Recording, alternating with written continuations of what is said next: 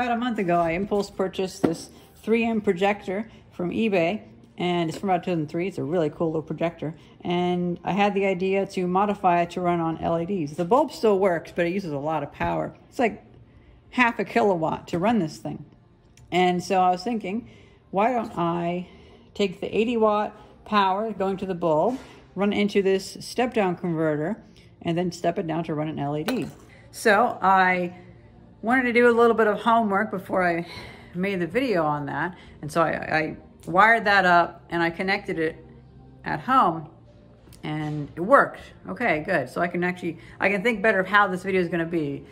And then, you know, I'm glad I did this homework instead of doing it live, because things are a little bit harder to deal with when you have an idea of trying to film a video. And it worked.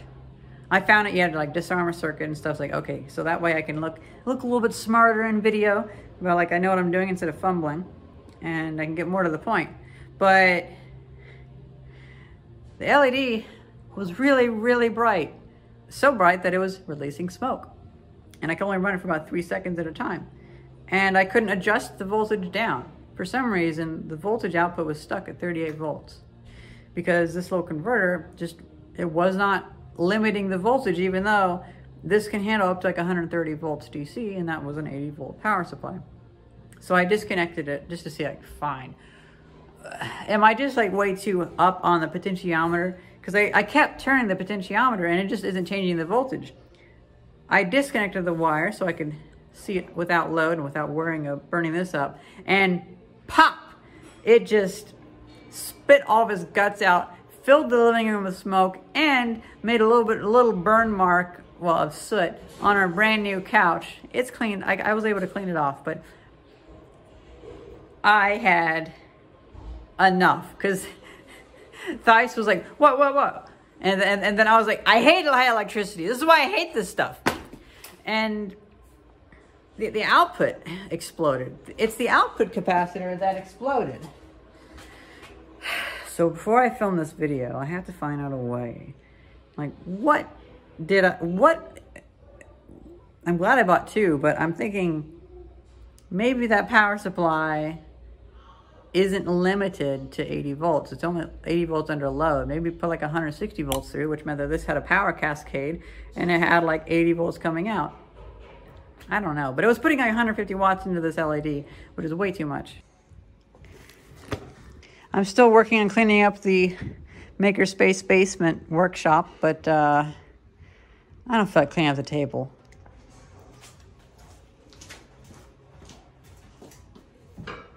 Instead, let's just get into the table.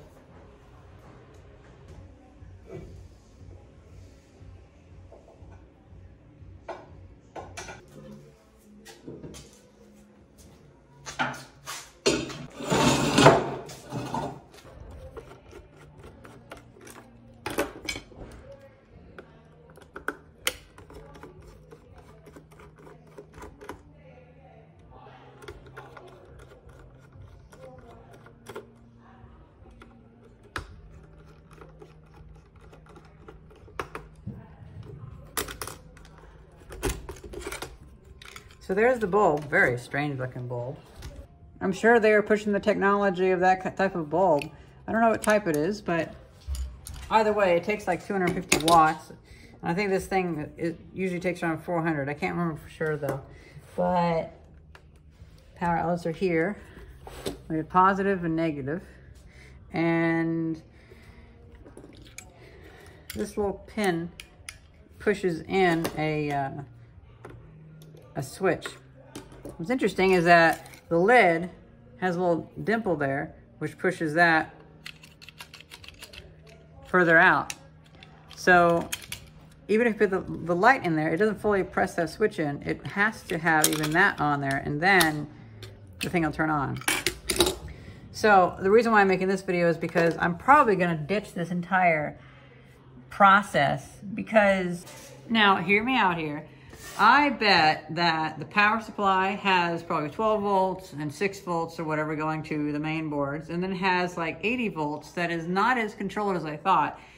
It probably has voltage that just goes up way too high, like to 160 volts. And all it cares about is constant current, not constant voltage. And so this is being way overpowered. And then I'm also thinking that the power supply probably has a sensing circuit in there, which detects if there's a load on there. And so I'm probably going to just totally bypass the entire circuit like that, the power supply, and have the control board just always think the bulb's fine, and then just have, instead of dealing with the weird 80 volts to 160 volt supply, I'll just, you know, like on the side is a power switch. So how about whenever I switch it on, the light just automatically turns on.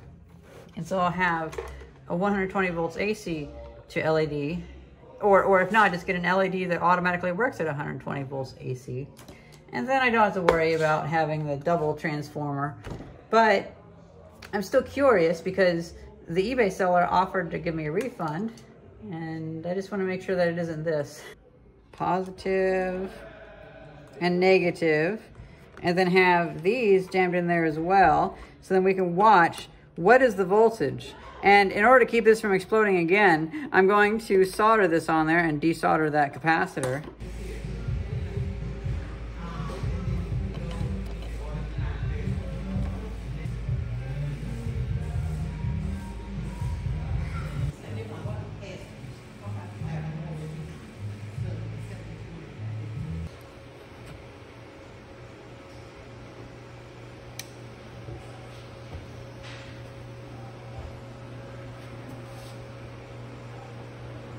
Okay, lights on.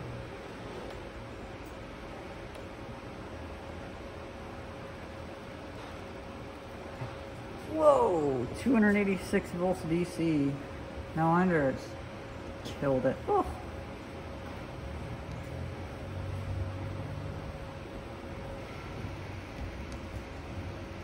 No way. That is terrifying. And you can hear it as popping and crackling.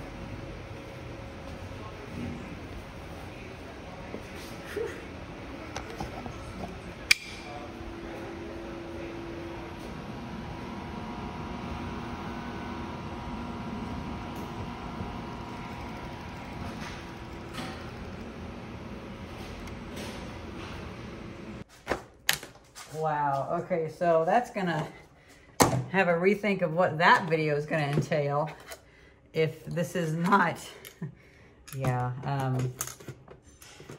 I am a little bit surprised. I thought I tested it. I thought it was 80 volts. Oh well.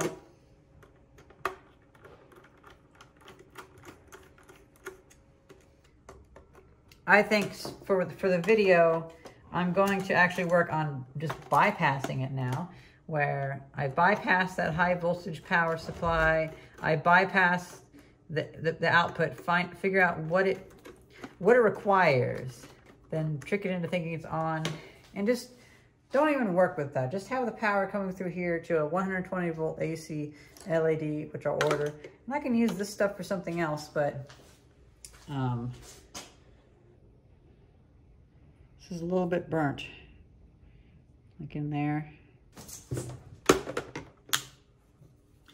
So that's me going down the wrong path trying to do this video. I've been thinking about this for years, ever since I saw that those LEDs got cheap sometime around 2011, something like that.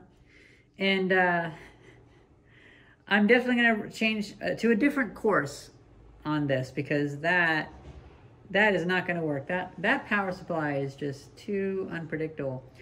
It does seem like it is a constant current power supply instead of a constant voltage power supply.